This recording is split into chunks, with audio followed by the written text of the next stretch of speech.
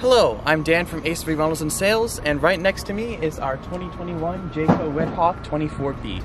Now today I'm going to be showing you everything you need to know about the outside and inside of this RV, so you'll be all prepared when you decide to rent with us. Starting off at the driver's side here, we have a little sticker that shows you how tall this RV is.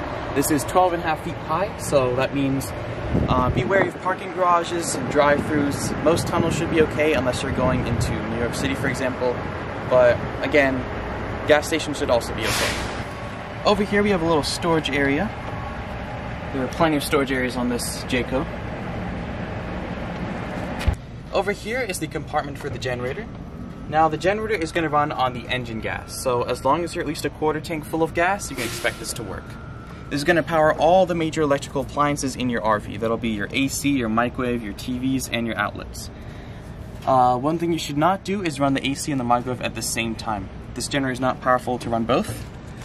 And in the case that you accidentally do run both at the same time, the breaker will be right here. This will flip back in the case that you do that. All I have to do is flip it towards you, and that's it. Everything else is handled inside the RV. And next to the generator, you have the power cord compartment. So the power cord is going to be 30 amp connection. We'll also give you a 15 amp adapter just in case, but this is going to run all the major electrical appliances that the generator will. When you're plugged in at your campsite, you won't have to worry about the generator at all. And this, you can run the AC and the microwave at the same time when you're plugged in. Above that, you have your TV cable inlet. We'll give you the TV cable, so if you're at your campsite, you have full hookup. You can just plug the TV cable in here and you can get all the local channels through cable. If you don't have cable hookup, you can also use the antenna in the RV to find local channels that way. In the back of the driver's side here, you have a big storage compartment where we give you everything you need to know here. But first of all, over here you have a bunch of valves for the water system on this Jayco. It looks kind of complicated, but it really isn't. You only have 3 settings you have to worry about. So you have 2 valves here. This one can go between 1, 2, and 3, depending on where you turn it. And the second one will go 4, 5, and 6. So right now you can see that it's set to 3 since it's pointed to the right. And this one is set to 5 since it's pointing upward. This is going to be normal. That means when you're on the road, you just want to use the sink or the shower, for example. You're just going to have it on this setting, and you can pretty much take any water from any of the faucets. If you do want to fill up your fresh water tank, you want to set it to country fill. So that means you're going to turn this to 1, and you're going to turn this to 4. Then you're going to plug in the fresh water hose, and this will fill up the tank. If you're at your campsite and you want to use the city water, that is the campsite's water instead of your own, you're going to set it to city fixtures. You're going to set this to 2 and set this to 6. Hook up the same fresh water into the same inlet and you will take water from their campsite. So just those 3 things. 3 and 5 when you're by default on the road. 1 and 4 to fill up the fresh water tank, and 2 and 6 if you're connected to city water. Also in this compartment, you have this bag here, which is going to have your fresh water and city water hose. That's this white hose right here. Your black wire here is going to be your TV cable, and this yellow plug here is your 30 amp to 15 amp adapter. Next to that, you have the bag for the waste hose, which you will use to dump out the waste tanks, and I'll show you that right away. In the back here is your dumping outlet. This will be where you dump out your gray and black waste tanks. So all you want to do is take your sewer hose, take this part with the teeth, flip it on clockwise until it snaps on.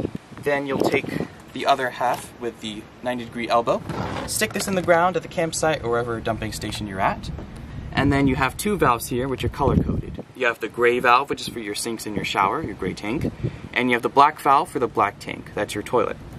Once you pull it out like this, that means it's open. If there were anything in the tanks right now, that would be coming out due to gravity. We recommend you pull open the black one first and then the gray one to flush it out. Once you're done, the sensors will be inside to show you how full or empty the tanks are. You push them in to close them, you unscrew the hose, and then you just put the cap on, and you're all set. Around to the back of the RV, we have 2 things here. You have your service ladder here. Please don't go up there, there's nothing interesting up there. It's just for service repairs. And also up there, you can see that small black rectangle, that is your rear view camera. It'll go out about 8 feet, so when you put the RV in reverse, it'll show up on the display. Or you can also keep it on when you're driving just as a safety precaution. Now onto the passenger side, you have a lot of storage on this side. First storage area. Next to that, you have your propane outlet down here. If you have a grill at your campsite, you want to hook it up here, you can take propane from the propane tank that's connected to this RV. Next to that, you have another storage area.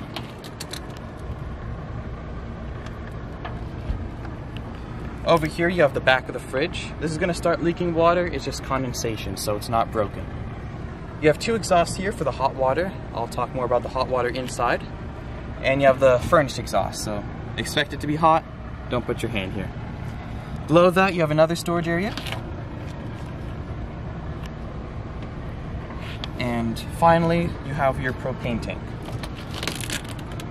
The propane tank is going to be about 14 gallons. And you have the sensor right here that'll show you how full the propane tank is. If you do have to refill it, truck stations and campsites will do it for you. This will last about 1 week before you'll have to refill it. And it's gonna power things like your hot water heater, your stove, your oven, and your fridge when you're not plugged in. That concludes the outside of the walkthrough for this RV, so we can head inside now. When you enter, you have the power step that comes out when you open the door. Speaking of the door, you also have a screen door that disconnects from the cabin door here. Upon entering the RV, you have a lot of switches around the entrance here.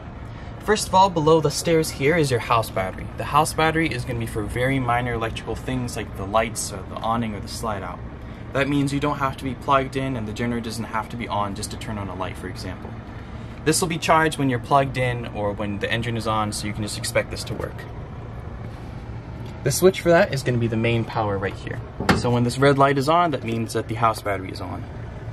Over here you have the awning light. That'll be the LED lights outside for the awning. The speaker you can switch from inside to outside, so if you have the radio on, you can listen to it from the inside or the outside. The awning switch here, it runs on the house battery. You can just hold down out, and the awning will go out. It goes out about 8 feet total, and it is only for shade, so if it gets windy or rainy, you should pull it in. Alright, next to the awning switch, you have your carbon monoxide and propane detector. And on the other side, you have your fire extinguisher to my left. Also above me, we have the smoke detector. Over here, you have a few more switches and lights. The interior lights are the galley lights on the ceiling here.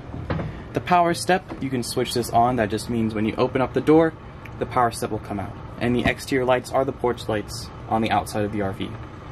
Also at the entrance here, you have the control panel. The control panel is probably the most important part of the inside. Over here, we'll show you all the levels of all the tanks in the RV. So the battery here, you can expect this to be charged. You have the freshwater tank. You hold this down, you can see this is 1/3 full. And the black tank and the gray tank are both empty. You have the slide out here. This is going to run on the house battery like the awning. If you want this to work, just make sure the parking brake is on and the keys are out of the ignition, and that goes for the awning as well. All I have to do is just hold down extend.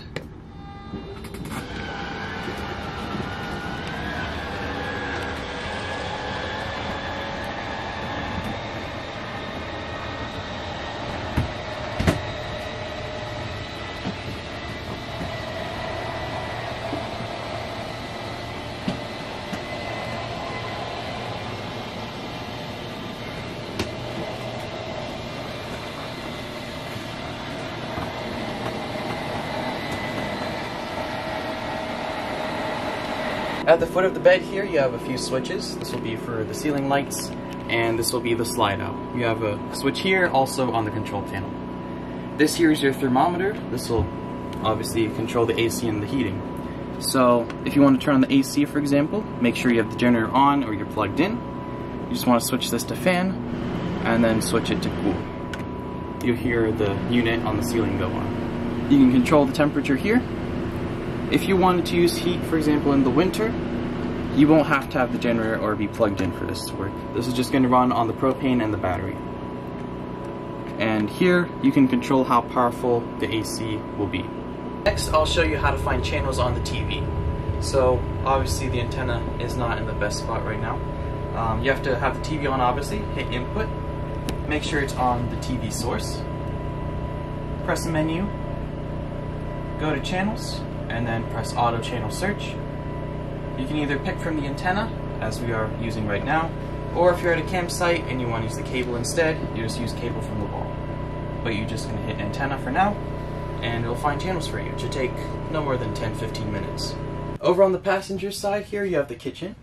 So first of all, you have a few cabinets up on the ceiling. Your kitchen sink is just going to function like a regular sink.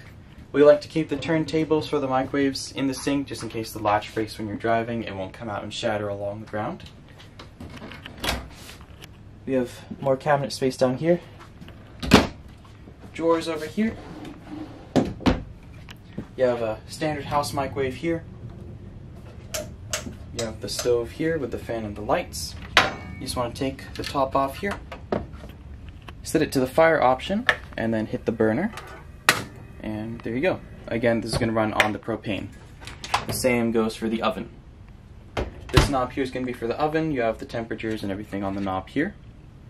Once you're done with the stove, just leave the top open for a few minutes after you're done. Otherwise, if you close it immediately, the propane in there might get trapped and the glass might shatter. The back here is your fridge.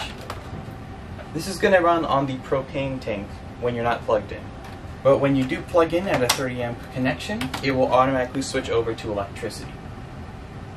If you want to have it on, you just press the power button here. This here will control how cold it is, with 5 snowflakes being the coldest. A here is going to mean automatic. The teardrop here is going to mean propane, so right now we're not plugged in, so it's running on propane automatically. You just want to hit mode, and you can switch to electricity if you want to do it manually. Otherwise, you can just leave it on A, which will be propane. Also in the bedroom, you have your fuse box here. We'll give you extra fuses in the envelope in the cab in the front, just in case anything blows. In the back here, you also have your bathroom.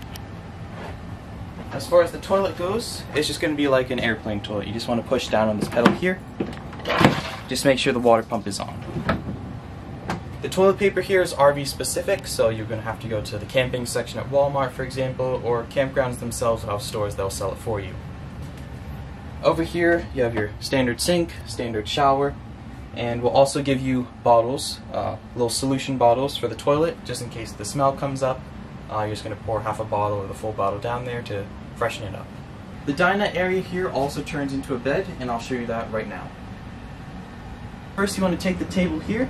There's a black knob here. You're going to turn counterclockwise, and this will loosen the tabletop. Eventually, you can take it off of the pull, like this. As I'm taking the cushions off, you'll see more clearly that there are seatbelts here enough for 3 people. Then you're just going to take the table here, the tabletop, lay it across here, put the cushions here back on top, and then we'll give you an extra cushion up in the overhead bunk. You'll just put this in here, and there's your bed. To operate the windows, the blinds here are just push up and pull down. Just like that. And the windows, you'll just have to turn these clockwise to put them out, and then counterclockwise to pull them back in. Over here you have more sleeping area in the overhead bunk.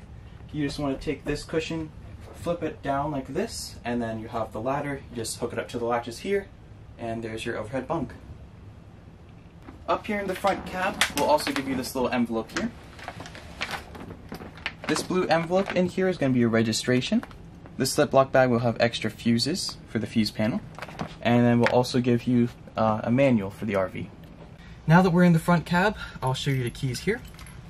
This one here is the ignition, the Ford truck. The purple one here is going to be for the cabin door. And this here is going to be for the compartments outside. I'll just put these in here. Over here on this display, you just want to hit home. You can connect your phone with Bluetooth. You also have your rear view camera. This will go about 8 feet, or when you put it in reverse, it'll also show up. And you also have your radio here.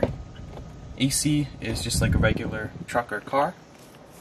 Over here at my left foot, you have the parking brake. You just push down, and if you want to release it, just like that. And that's all I have to say for our 2021 Jayco Redhawk 24B model. I've been Dan from ACV Rentals and Sales, and have a great trip.